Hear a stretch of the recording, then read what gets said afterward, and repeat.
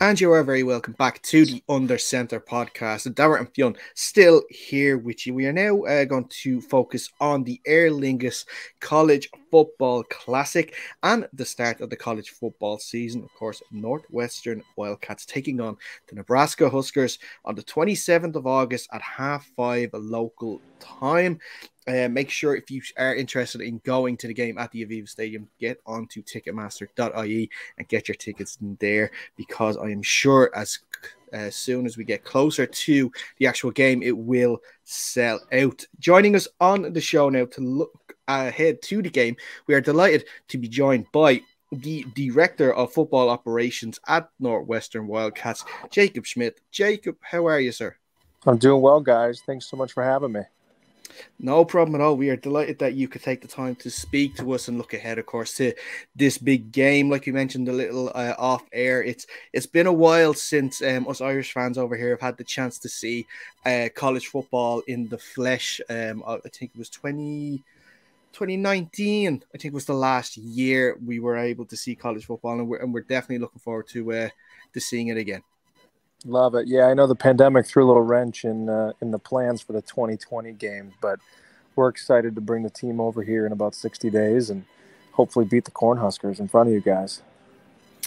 Definitely, for sure. And how is preparations going for coming over to Ireland? And again, off air, we mentioned briefly that there is a lot of logistics that go into, of course, moving so many people over for this one game, and for yourself personally. So what sort of extra duties have you had to take on now, getting ready for a game in a different country? Yeah, no, it's a great question. Obviously, when you're talking about moving roughly 300 people over the ocean to play a football game, there's a lot of details to figure out. So the last 6 to 9 months, we've been really in the weeds of planning this game.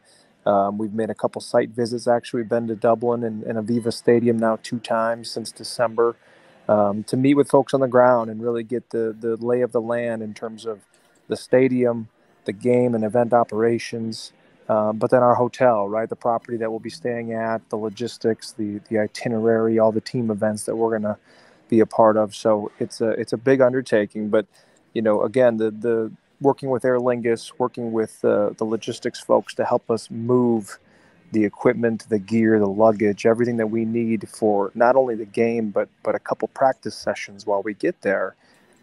It takes a lot of manpower and a lot of time. So that's taken up the majority of my last 6 months. But again, it's going to be well worth it. We're really looking forward to getting over there. A Big Ten opener overseas is going to be quite the experience for our players.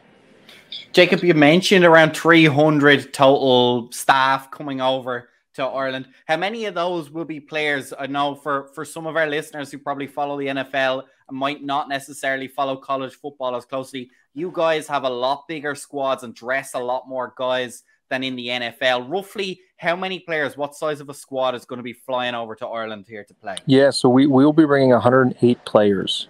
That's us. Nebraska has a little bit of a bigger roster, so they might be bringing a few more, but we've got 108, and you're right. The NFL limits their roster to 53 guys, so we're about double that size, and that's just the players, right? So we haven't even mentioned, coaches, interns, strength staff, player development, nutrition, athletic trainers, right? So that's where those additional numbers come in too, and we're bringing about 300 folks that are imperative to the practice and the game.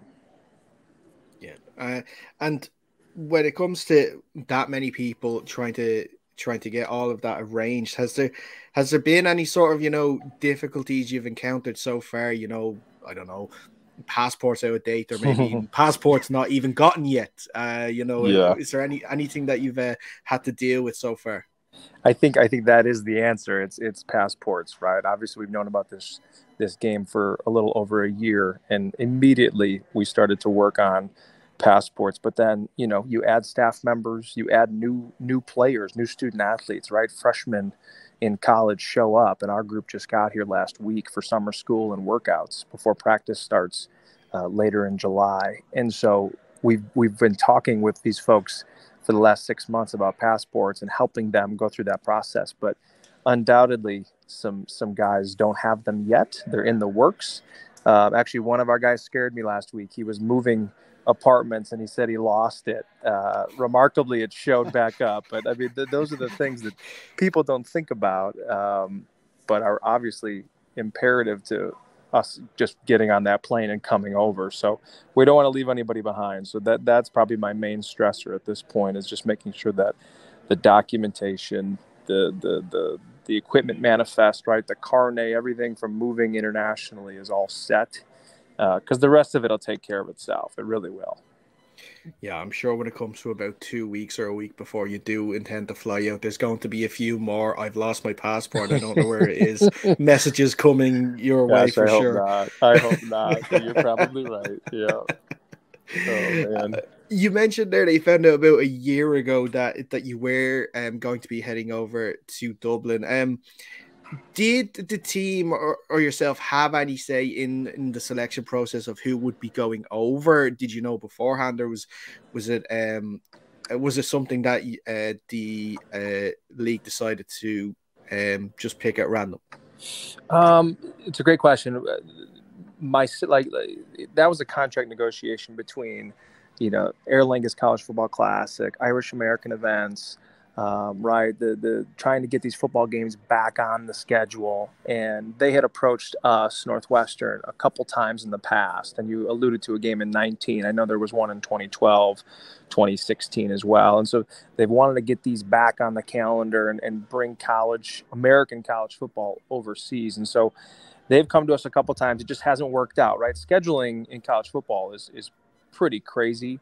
Like our schedule is set from a non-conference game standpoint, 4, 5, 6 years in advance. And so it's hard to move things around sometimes and find these opportunities to play what we call a week 0 football game, especially against a conference opponent. So the football staff in particular, didn't have much say, no, but we know that they were trying to get us to come over there and play for a couple years. And so finally it just worked out. And again, we're really excited to get the crew over there and experience the culture and let our guys hang out in Dublin a bit. We're actually staying until Monday after the game because we have a bye week, which means we don't have a game that following Saturday. So we're able to hopefully win and then enjoy, Dublin, and let our guys go have a pint or two Sunday after the game before we fly back on Monday. So really looking forward to it.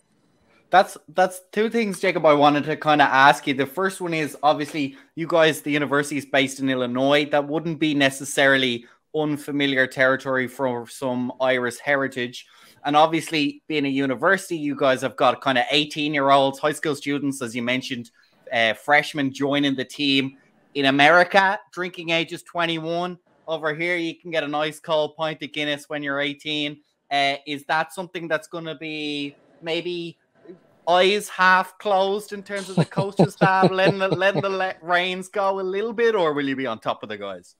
A little bit of both. You're spot on, right? We're going to have our rules and our policies will be in place, especially leading into that game, right? I mean, what we will tell the guys, and we won't need to tell them this, frankly. Our leadership within the locker room will take care of it. But you think about if we were in Chicago leading up to this home opener, would our guys be having a pint on a Thursday night before the game? The answer is no, right? So we're going to let that stuff take care of itself, and our players are going to police that. And we have very high expectations for this team and this year, and so getting a win in the opener is critical to our success long term. Now, after we win, it's going to be very much eyes wide shut, right? We know that these are college guys. They're over in an international land where, look, 18 is the law, so they're going to follow the law. And if that means they're going to go have a pint or two in a pub, more power to them. And is there much of an Irish connection in the squad? Any kind of heritage going on, or will most of the guys be showing up for the first time? Well, frankly, it is the first international trip for the majority of our roster. Yes, not many of our guys have left the country, much less, gone over the Atlantic to Ireland or to Europe. Mostly Canada and Mexico, a little bit easier trips for our guys. But we do have a lot of Irish connections. There's a chance our starting quarterback, his last name is Sullivan, has some Irish roots for sure. Obviously, our head football coach, right? I think it's well documented at this point, but Pat Fitzgerald, Irish Catholic.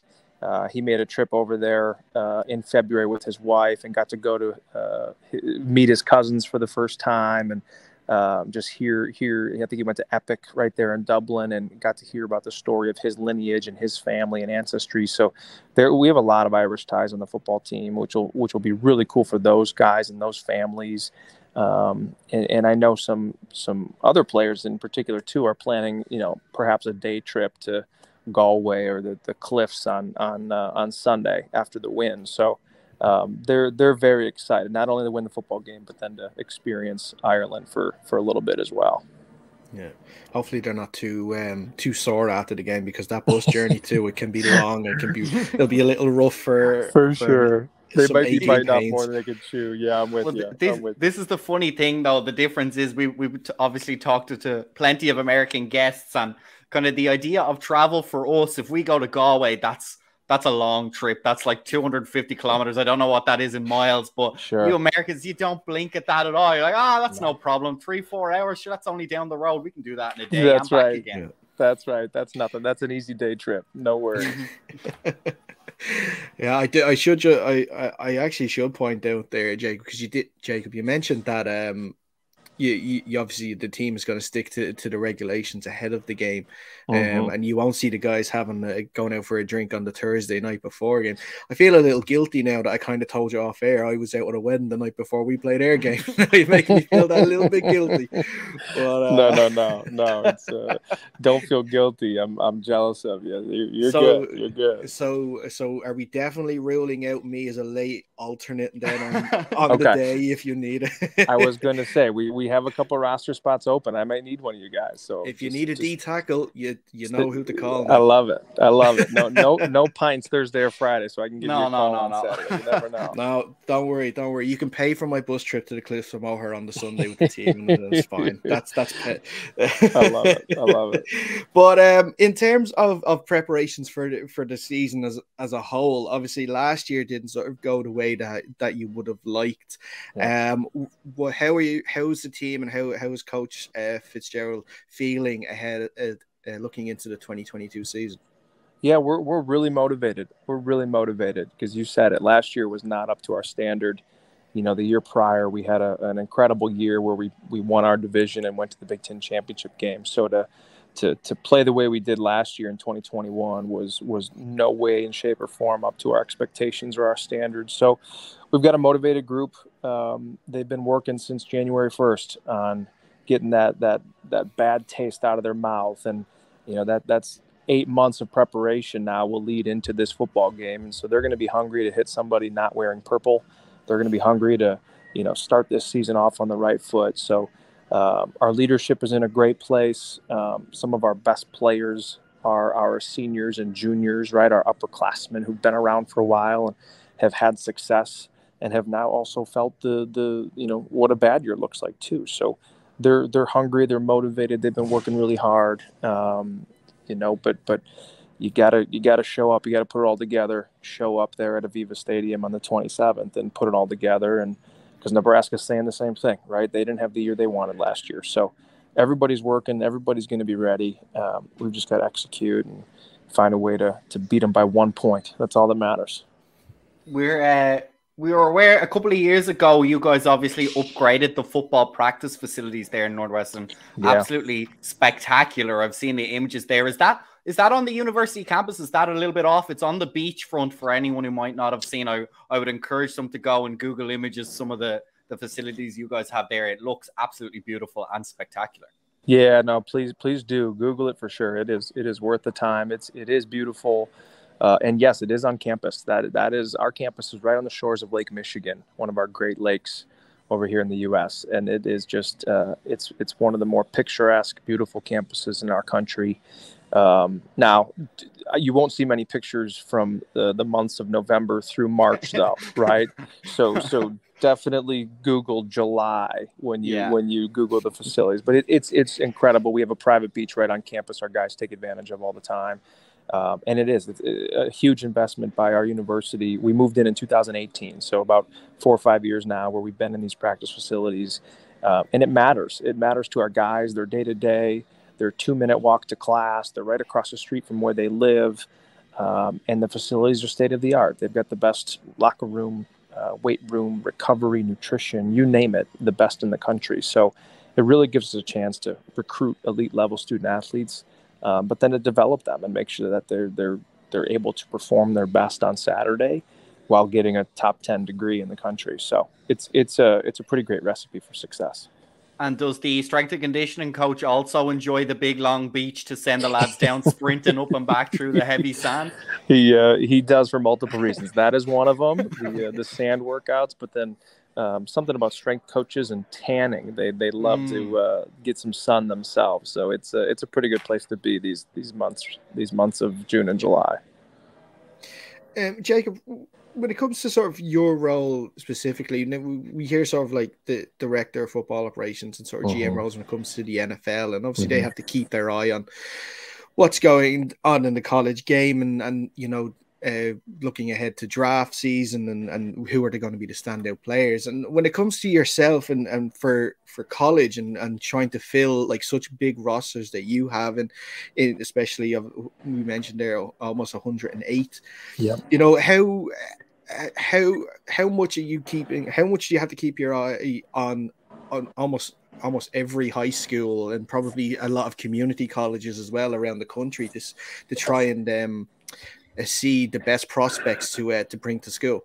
Yeah, no, it's a great question. I'm fortunate in my role where I don't have to do that day to day because we have a staff large enough, right? We have enough resources where I have a director of player personnel, similar to, I suppose, a GM in an NFL team who's responsible for running a recruiting office where we have 4 full-time individuals, and then we have a team of 6 interns. So we have roughly 10 to 12 people every single day whose job it is to watch film, to have conversations with high school coaches, to request transcripts to see how these student athletes are academically, are they the right fit for us, but then also to project forward, to look at our future roster and to plan how many spots are we going to have open, right? We get 85 scholarships, that's it.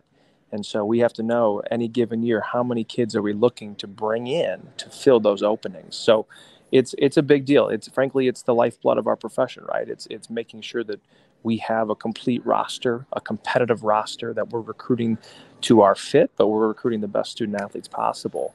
And it's a full-time job for those, like I said, those 10 to 12 individuals. And I'm heavily involved, as are our coaches. So it's a big deal when it comes to any college football program, the recruiting. It's huge. And you mentioned there the players that you're looking at.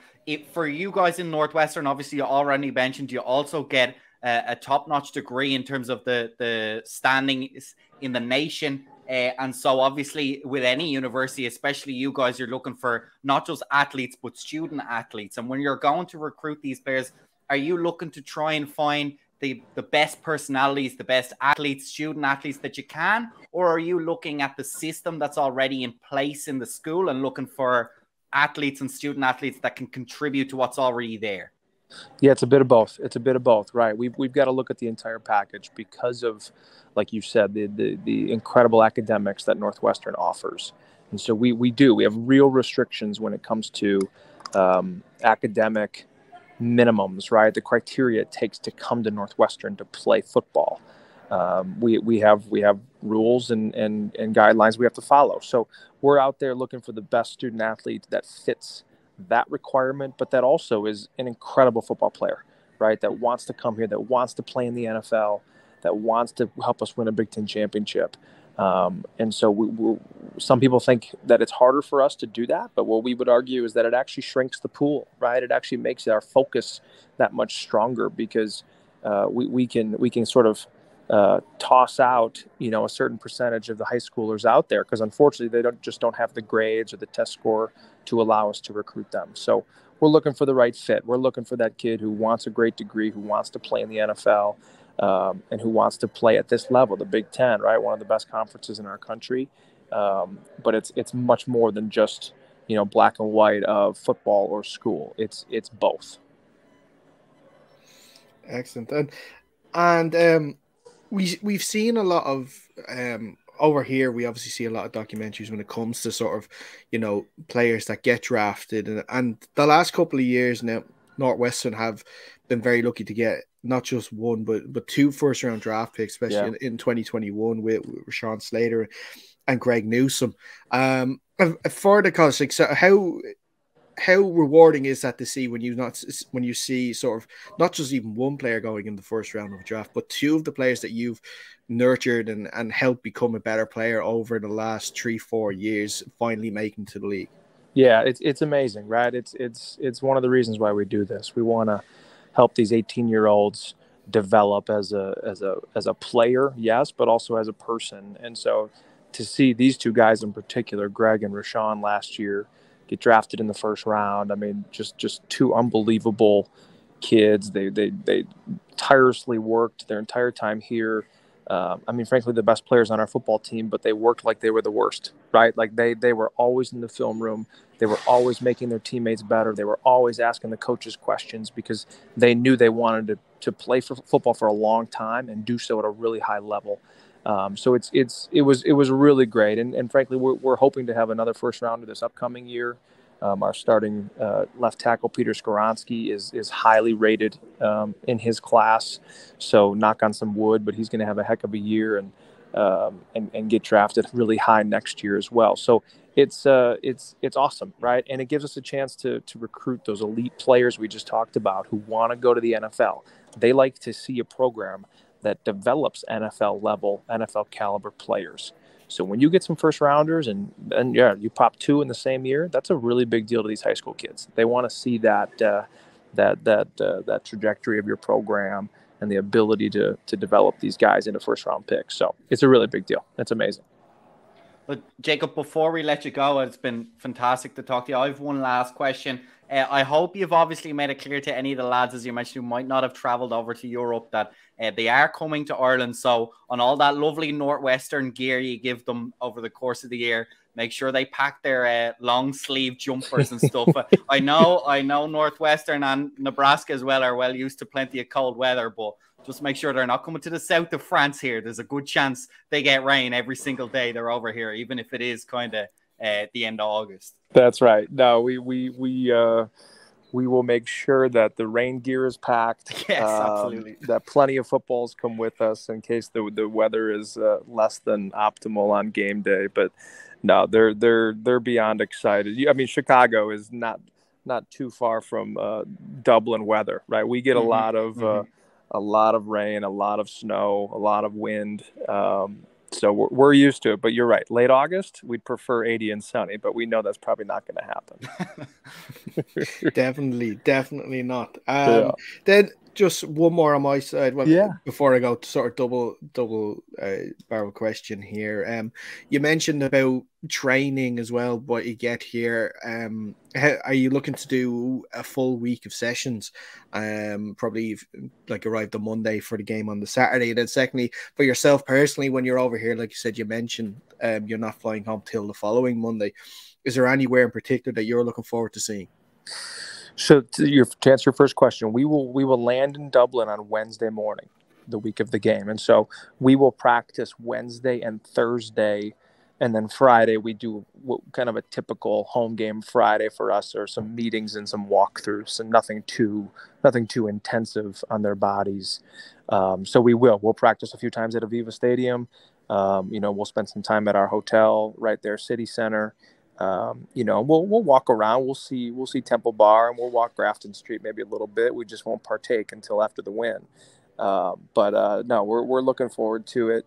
And then in terms of kind of that, I wish I could tell you that I'm going to have time to go play a round of golf or see some live music in Temple Bar, but it's going to be a busy trip for the staff, for the operations staff in particular. So I'm just hoping Sunday afternoon, when we get everything packed up at Aviva Stadium, when we're 1-0, that a handful of us can sit somewhere with a pint and just sort of be grateful for a heck of a trip, and then make sure we get home safely on Monday, because there's a lot of moving parts when we're coming back to the airport and getting wheels up there Monday afternoon. So, but again, really, really looking forward to late August and getting a big win over there in Dublin.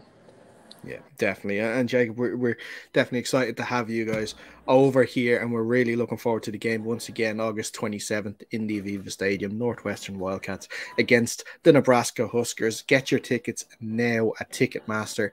to make sure you don't miss out on the game. A lovely 5:30 kickoff here local time, which is great, and then it's, I believe, 11:30 Central Time. It will be kickoff back over there in the States. Jacob Schmidt, Director of Football Operations at Northwestern Wildcats, we really appreciate the time, and we're looking forward to seeing you in August. You bet, guys. Thanks so much for having me. Go Cats. No problem. And that's where we're going to end this edition of the show. Before we do, once again, make sure you follow us on Twitter at UnderCenterPod, and the same on Instagram. And make sure you subscribe to our YouTube channel, Undercenter Podcast, to get all of our interviews and catch up with previous ones, including Washington Commanders head coach Ron Rivera a couple of weeks ago. But until next time, Fionn, as always, thank you. Thank you. And stay safe, and we'll see you soon.